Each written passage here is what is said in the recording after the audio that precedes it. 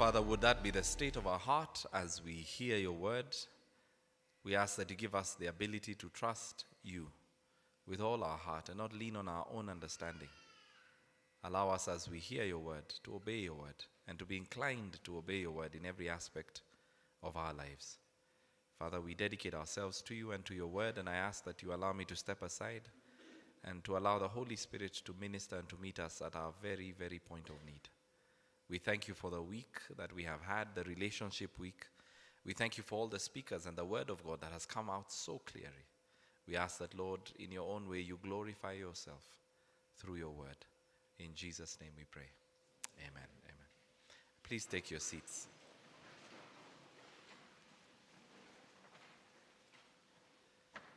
Good morning. Okay, good morning again. Why don't you help me say a quick hello to your neighbor on my behalf? In a way, please, in a way that is creative, a way they've never seen before. Okay? So come up with a way and greet them in a way that is creative. They've never seen it before. Please say hi to them. Please say good morning to them. And why don't you appreciate each and every one of them? Let me begin by saying it's been a wonderful week for my wife and I to be among you here at UCU and to enjoy the blessed time with students, with faculty, with the community. It's just been exciting. And many times you think that it's the person that has come to share the word of God, but it's truly the person that has come to gain most. Because I am more blessed as the one that has given. I have received so much in return. And I just want to thank each of you for your friendship, just for engaging with us, for loving us, for caring for us. We truly want to celebrate each and every one of you. But allow me to specifically single out your chaplaincy. This chaplaincy is an amazing, amazing chaplaincy. Why don't you give a big round of applause to your chaplaincy? They are now our friends. And we have told them, because we have a home in Uganda, they have a home in Kenya, all right? And because they represent you, you also have a home in Kenya. Because you're connected to them, just tell us. You have a home in Kenya, and we celebrate the friendship and the relationship that we have formed with UCU. This is the second time that we're here, and we thank God for, just the relationship that has grown over that time. Thank you also, because the last time I came, I shared with us about our leadership development program at Nairobi Chapel.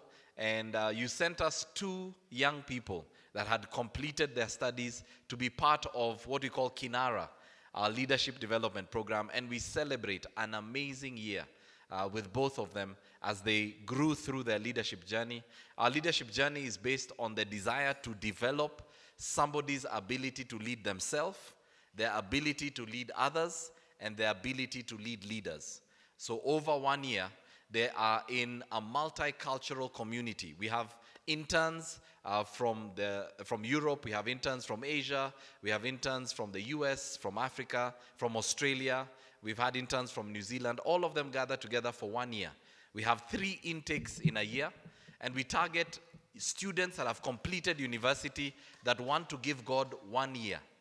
They want to give God 1 year and tell God, would you teach me? Would you grow me in my leadership journey? So that they grow and learn together. In those 3 intakes, we usually take about 70 interns a year, and after that release them to God's purposes for their lives. And I just want to celebrate the relationship we've now developed with UCU. We've taken 2 students already, and the door is still open. If you desire to be part of this leadership journey, we're coordinating with the chaplaincy office. You're welcome to register your intentions, and the chaplaincy office will do the vetting and will release to us the students that they would like to be part of this leadership journey. So you're more than welcome to be part of this. And I'm saying this because one of the coordinators of the program has come to be with us this weekend. Kate Okwe is right here. She had been introduced, but just why don't you stand up so that if anyone has a question about Kinara, they can ask her. Thank you very much, Kate, for being part of that. Thank you again. The chaplaincy has asked me this morning during our service to speak on the topic wise living.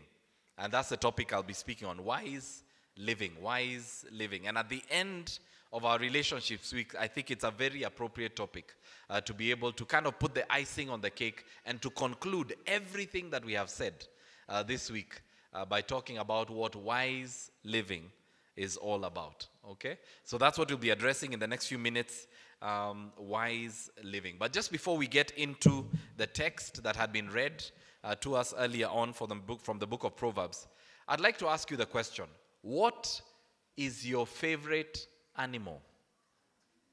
Okay? What is your favorite animal? Okay, just think about it for a minute. Your favorite animal.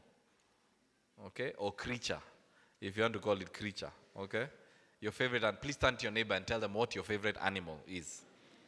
Okay? Please tell them what your favorite, and tell them why. Okay? Why is it your favorite animal?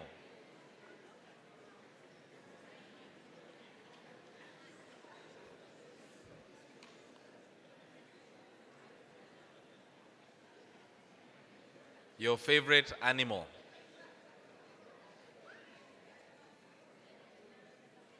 Now, I know there are some of us that like animals, there are some of us that don't like animals, okay? How many of us don't like animals? Genuinely, you don't like animals. How many of us like animals? Okay, it's interesting. At least there are more of us that like animals. What do you think is the wisest animal? The wisest. What do you think is the wisest animal or creature? Because all of us have different creatures in mind, but which do you think is the wisest? Not the one that is your favorite, but according to you, which is your wisest? Okay? That's what we're going to be talking about today. We read from the book of Proverbs, chapter 30, from verse 24 to verse 28. And the scriptures that we've read mention 4 animals. They mention 4 animals. And the context of this scripture is that the wise man that wrote the Proverbs says that there are 4 animals that are small, but they are extremely wise.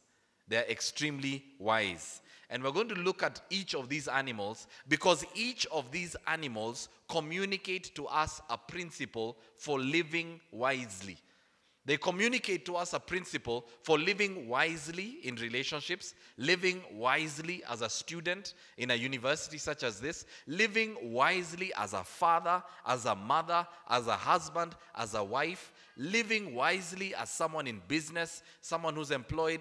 It guides us to understand what wise living is all about. Let me look at each of these animals one at a time and just share with us what I sense in my heart is the principle that God wants to teach us this morning about what living wisely is all about. And the first animal that is mentioned is the ant. The ant. The Bible says ants are creatures of little strength, yet they store up their food in the summer. That's verse 25 of the book of Proverbs. Now, the principle that we learn from the ant, where wise living is concerned, is the principle of preparation. The principle of preparation. The principle of preparation. You see, an interesting thing is this. An ant works today for tomorrow. An ant understands the purpose of today where tomorrow is concerned. It knows what time it is now, and it knows how significant now is for tomorrow. An ant understands the value of today. For many of us, we need to realize the only time we have is the few moments you have right now. How well you maximize now. How well you invest now. How wisely and the choices that you make now will determine where you will be tomorrow, will determine what you will have tomorrow, will determine who you will be tomorrow. And I can't think of an animal that understands and recognizes this better than an ant. An ant maximizes now, knowing that what I do now will determine whether I survive tomorrow or the week after. There are many of us that live what many people call a one-dimensional life. A one-dimensional life is a life that focuses on the moment, on the past or the future, in exclusion of one another. Let me just give you an example. Someone that focuses on the past, someone that focuses on the past and the past only, focuses on past successes or past failures. and chooses to live today in light of the past. Someone that focuses on past successes would come to UCU as a new student. And maybe in the school where they came from, they were the top of the class. And they think because they were the top of the class in the previous school where they were, they will become the top of the class here. How many have ever received those surprises? Where you realize I was only the top there. And because you're living in your past successes, you have come to a new environment that needs you to consider what you need to do today to ensure that what you succeeded in the past can continue on in the future. But there are people that come and sleep and think because I am successful, I was successful in the school before, I'm going to be successful now. I was successful in my business then, I'm going to be successful in my business now. Your past success can be the very thing that denies you your future success. The same thing with your past failure. The people, yes, failure is normal. Everybody here has failed, regardless who you are. But there are many people who have failed in their past, and they allow their past failure to move them from saying, I have failed, to saying, I am a failure. They make their past failure become their identity in the present and deny them the opportunity of becoming successful in this second attempt, becoming successful in this new opportunity that God has given them. There are people who live in the future, not in the past, not in the present, but in the future. And by future, I mean, do you know those people who procrastinate? I'm going to do that tomorrow, not today. I'm going to do it when? Tomorrow. There are many people who some people they're called coming soon. They've never arrived. They're coming soon. You're always waiting for what they said they're going to do for them to actually do it. They live in the future. And they don't recognize there is an action I need to do now so that my intentions for the future actually happen. There's some people who live in the present. Not in the past, not in the future, but they live in the present. And it happens a lot to us as young people, especially in the context that we're in right now in a university, where you get overtaken by the privilege of the freedom that you have as a student now in a university such as this. You have the freedom to walk into a class or not. You have the freedom to attend classes or not. You have the freedom to do whatever you want to do. You are at a place in your life where you're making decisions for yourself. And many of us get swamped by this freedom and overtaken by this privilege that we forget that with every privilege comes responsibilities. So many students make the choice not to enjoy their life, but to completely over-enjoy and waste away their life today. It's good to enjoy today, okay? But it's not good for you to be obsessed with enjoying today that you lose sight of the responsibilities that God has given you today. There are people that live in the present without any foresight for tomorrow, without any consciousness of their responsibilities where tomorrow is concerned, and not connecting their actions today with the outcome of their lives tomorrow. The ant is speaking to us if we're any of these people, either living in the past, living in the present, or living in the future. Because the ant knows what time it is now. And it knows that because this is the only time I have, it is the opportunity to prepare myself for what is coming or for where I am going. The ant, the Bible says, works when it is summer.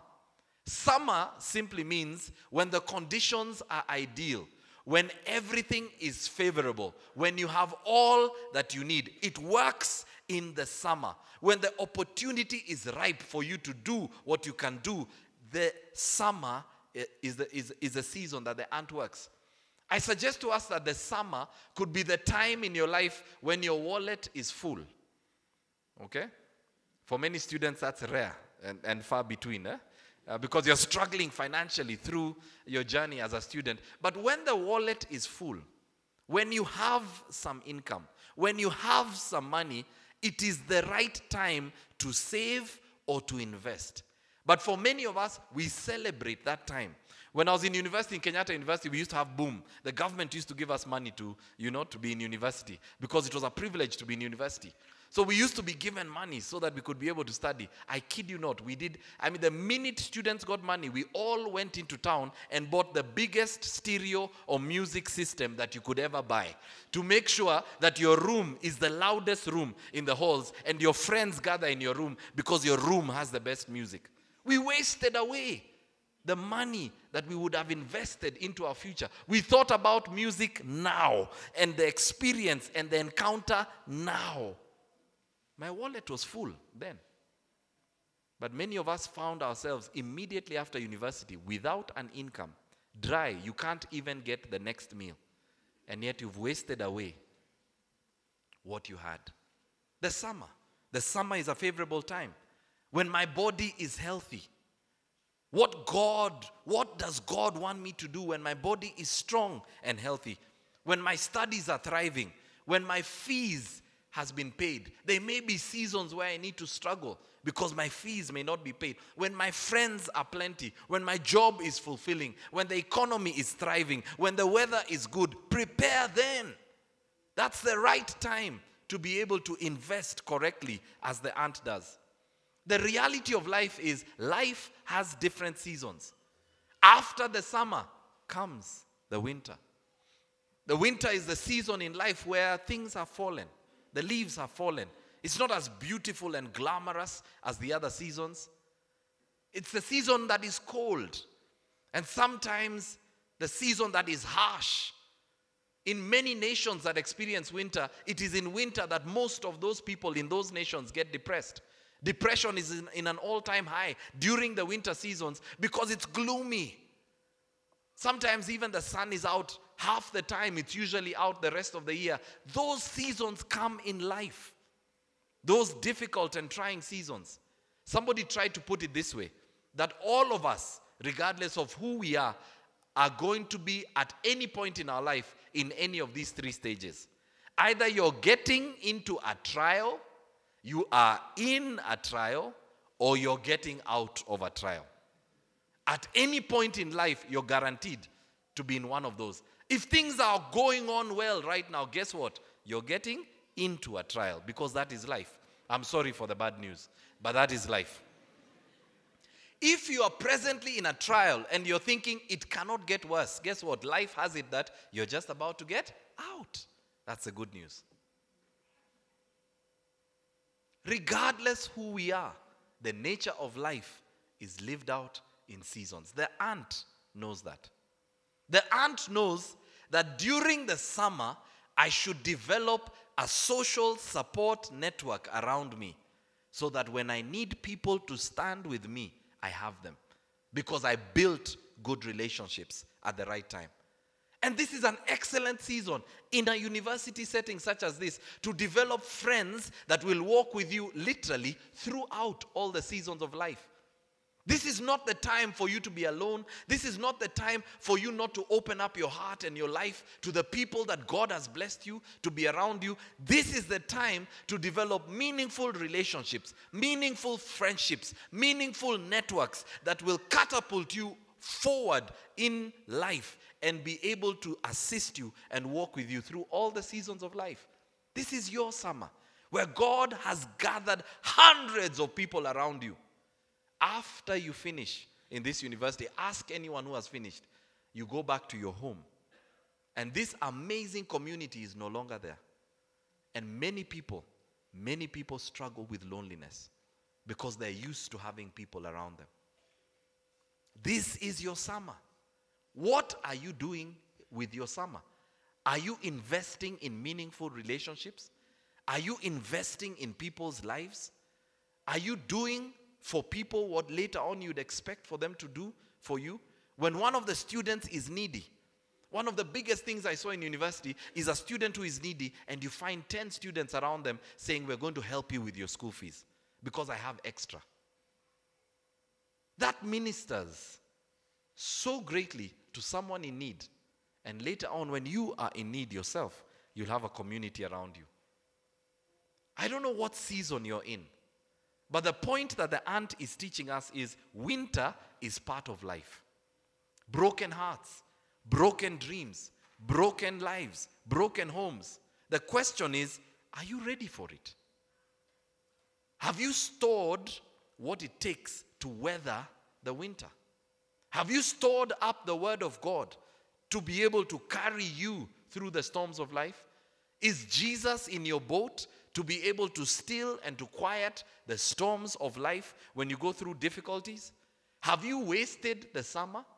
Have you wasted the opportunities that God has given you to store up in preparation for the winter? You'll always take into the winter the provisions that you have stored up in the summer.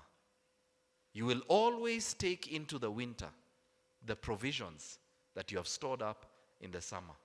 The question the ant is asking us is, are you ready for that? The second animal is the coney, or in some versions the Bible calls it the hyrax, verse 26. In some of your Bibles it's written hyrax. In some of your Bibles it's written coney. In some of your Bibles it's written the rock badger, the rock badger. Verse 26 gives us the image of the hyrax. Allow me to use the word hyrax. The principle, could you help me? What was the first principle? The principle of preparation. The second principle is the principle of protection. Protection. The principle of protection. And it comes from the life or the lifestyle of this rock badger.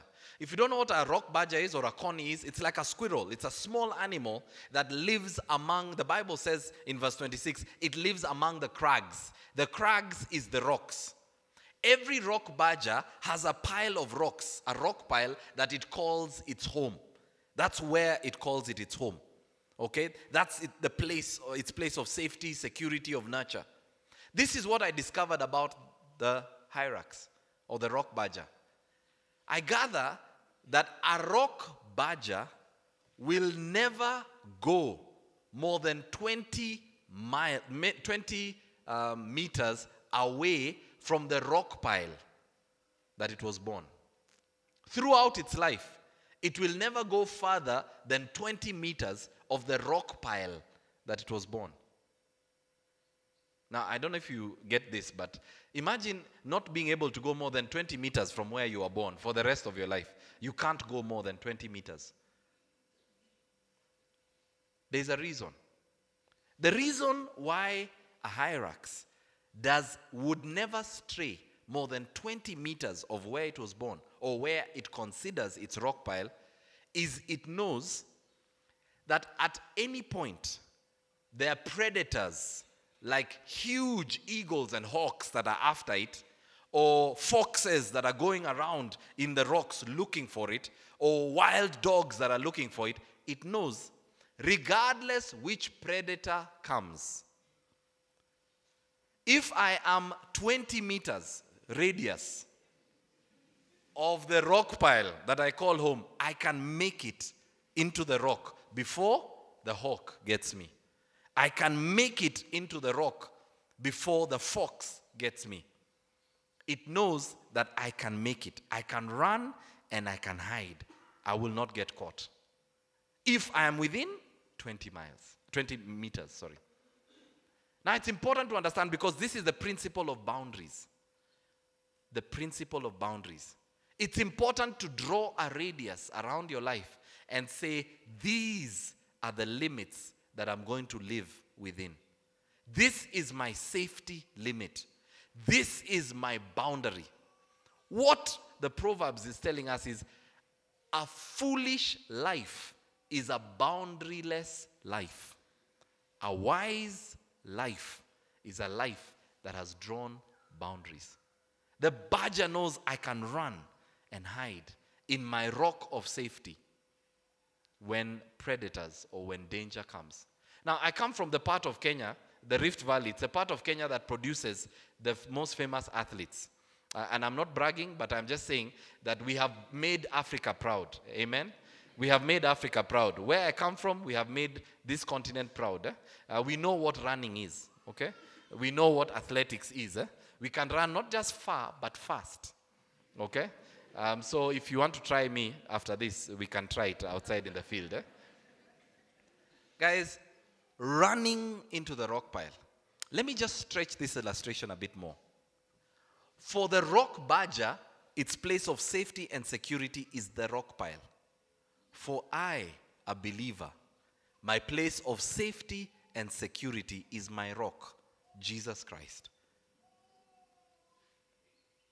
I need to be close enough to Jesus and never stray away from the boundaries that Jesus has given as the boundaries to my safety and to my security.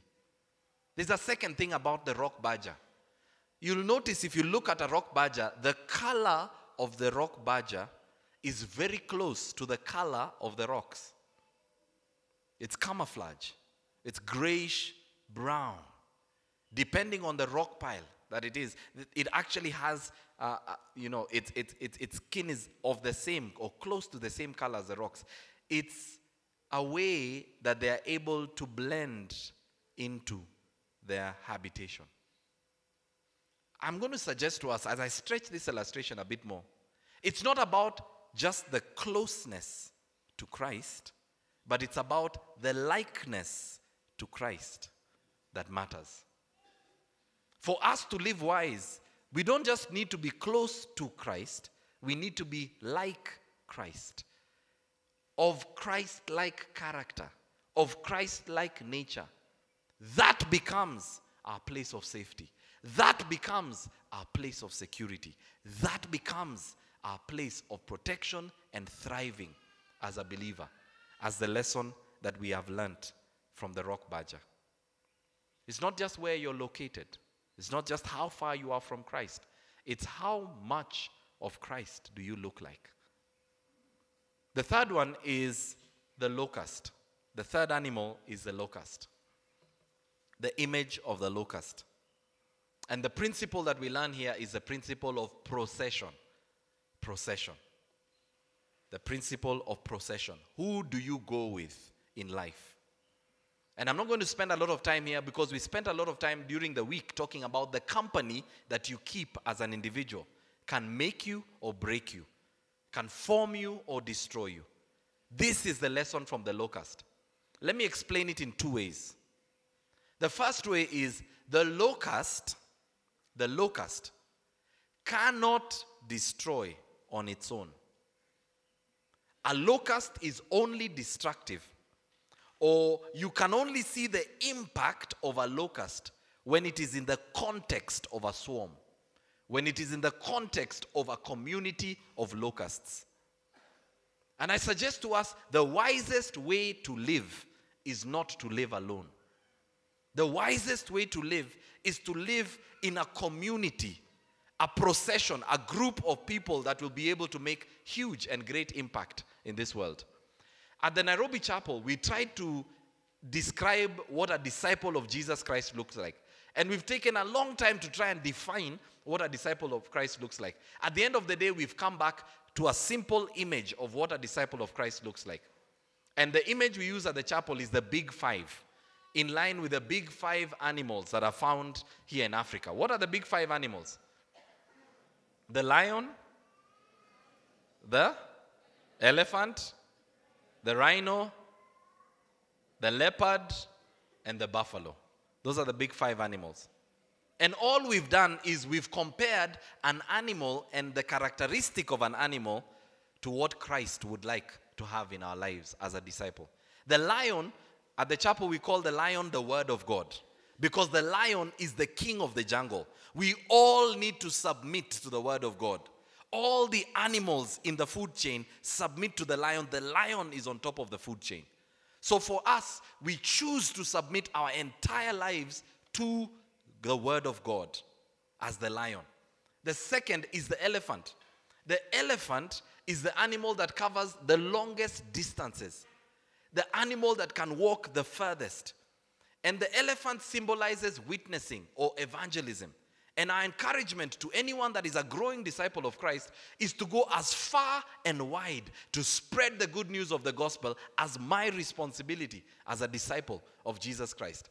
And we say go as far, not just physically, but within your networks, relationally. Go as far and wide and introduce as many people to Christ. The third animal is the leopard. The leopard is the animal that hides away in secret. If you go for a safari, it's very rare that you'll see a leopard. It's not obvious because it hides away in secret. And there's a value of a Christian hiding away in secret and connecting with God through prayer. The leopard represents prayer. Those intimate moments, those quiet moments that you need to spend with God as a believer to grow as a believer and to be nourished. The next one is the rhino. The rhino is the animal that charges out. It's the animal that most probably is able to attack you. And God wants us to charge out with our gifts, our talents. Charging out, or the rhino, is service. He wants us to serve God with our talent of music, to serve God with our talent of hospitality like the wardens, to serve God, to charge out if you are a disciple. But the one I wanted to focus on was the fifth one. The fifth animal is the buffalo. The buffalo is the animal that always operates in herds. You will never see a buffalo on its own if it's normal. If you find a buffalo on its own, it's dangerous. There's something wrong with it. And God is telling us there's something wrong with me as a Christian if I live my Christian life on my own. I am dangerous if I live my Christian life on my own because I've been designed by God to live my Christian life in the context of community, in the context of a herd. It's only in the context of a herd that you can see the impact of my life as a Christian, that you bring out the best in me. The best in a locust is brought out in a swarm, is brought out when the locust is among other locusts that are ready, focused to accomplish one thing. The impact of your life will be seen if you do not live it alone, but if you surround yourself with like-minded people that are willing to help you make a huge and a great impact in your life. Your procession matters. Do not walk alone. Do not walk alone. The last animal is the lizard. And this is where I'll close our sermon. The lizard. The image of the lizard is what I call the image of pardon. And I'll explain. Pardon. The image of pardon. Or the lesson of pardon. The life and wise lesson of pardon. The lizard, the Bible says, it's such a small animal, it can actually be caught with your hand. But somehow, such an animal that can be caught with somebody's hand, and there's nothing glamorous about it, can be found in kings' palaces. You see, the lizard is so defenseless. It doesn't have any poison.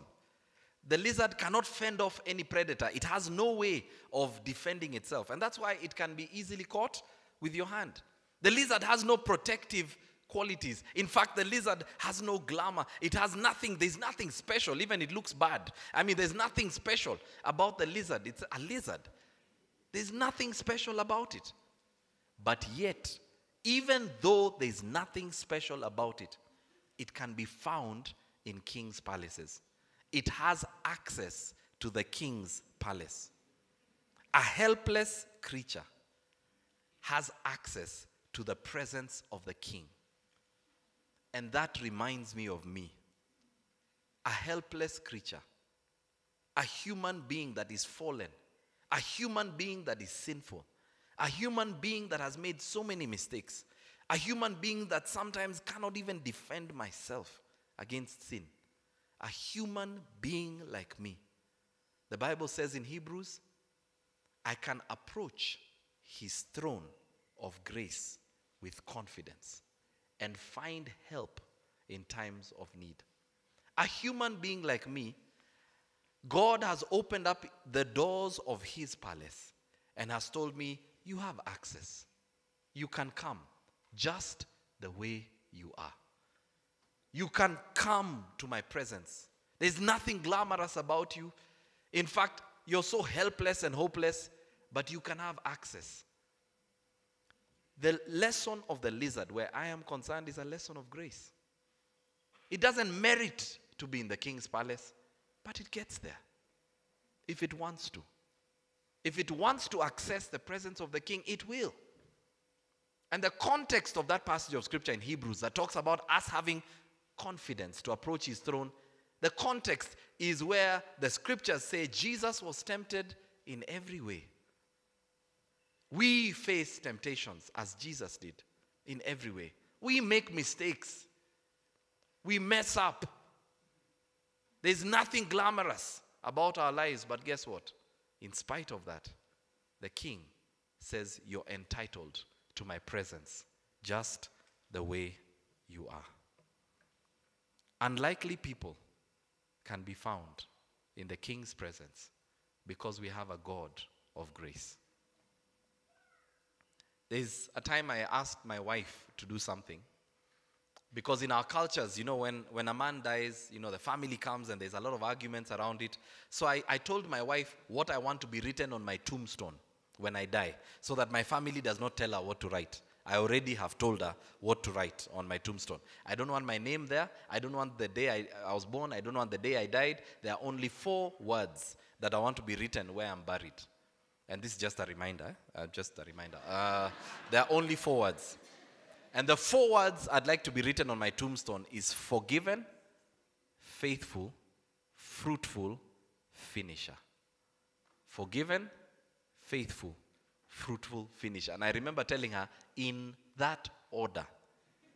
Because the first thing I want my life to symbolize is the life of a man who knows he's forgiven by a gracious God.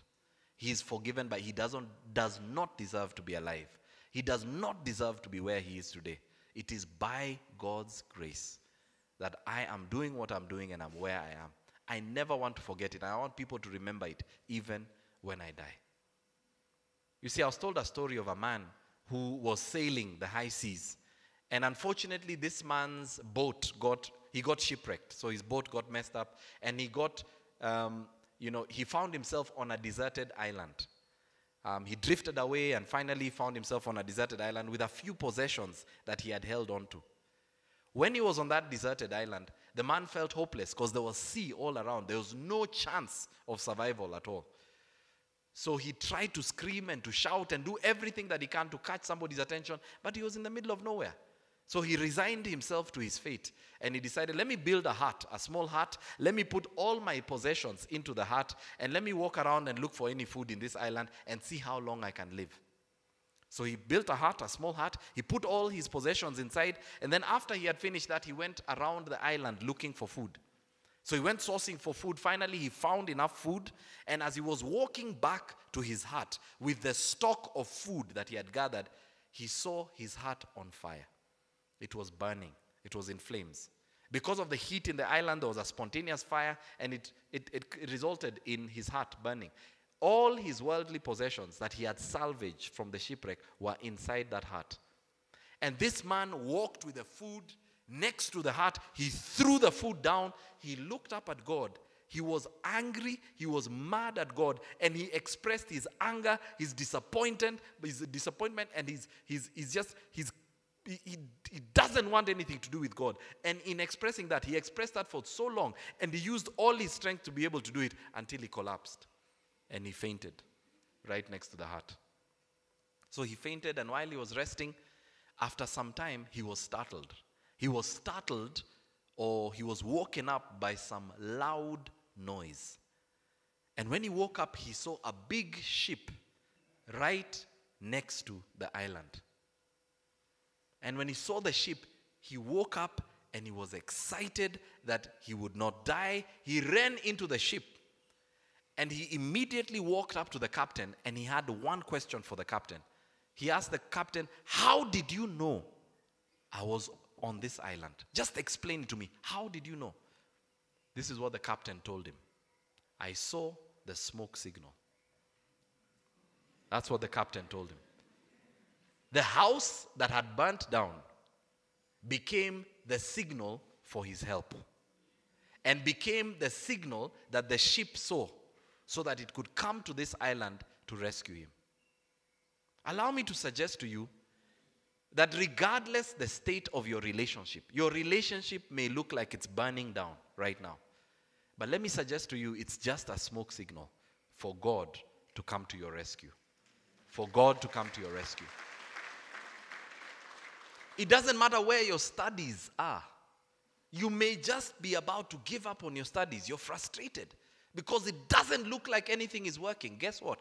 That's just a smoke signal. Maybe it's your marriage and you're about to give up on your marriage. You're about to give up on your children. You're about to give up on whatever it is that is burning in your life right now. Guess what? It's just a smoke signal. Because guys, I guarantee you, we serve a God of second chances. We serve a God of grace.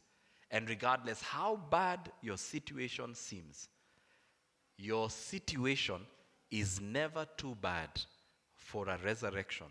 Not if you have the resurrection and the life himself in your life. God is able to come through for you. And I thank God because today we're going to be sharing in Holy Communion. And I just want to encourage us as we share in Holy Communion today. Holy Communion is the ultimate symbol of pardon. It's the ultimate symbol of a God that came to a world that had already denied him. Because of his great love for an undeserving world, he gave his life for you and for me. Why don't you place whatever it is, as we take Holy Communion, place whatever it is that needs pardon in the presence of God and let God deal with it. Let God deal with your relationship. Let God deal with your family. Let God deal with your situation. But don't forget the lessons we've learned today for wisdom. The lesson of preparation. Are you prepared for your future? Are you prepared for both the good, the bad, and the ugly? Are you storing up what you need to be able to make it the distance in the journey and in the purposes that God has in store for your life? Are you protected? And by protection, I simply mean, do you have boundaries? Do you have principles? Do you have limits in your life that guard you from the dangers that are in this world? How is your procession? Are you alone, or do you have the necessary people around you so that your life can make a huge impact? Not just a small impact, but a huge impact, as locusts do.